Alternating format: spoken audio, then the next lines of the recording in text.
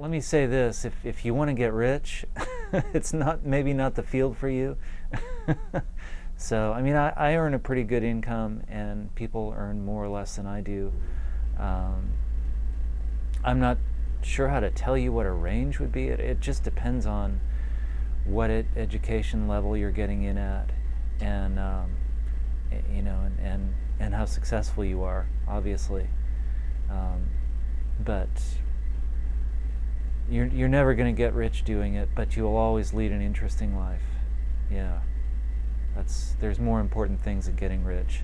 How many papers you publish and this kind of thing. People look at, you know, how good your work is. Just like in anything, you know, you get evaluated on how well you do what you do. In a lot of institutions, you are required to pay your own salary through grants and contracts.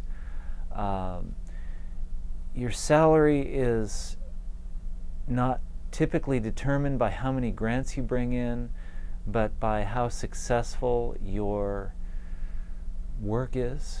You know, you can bring in a lot of grants and contracts, but what they're really interested in is good science.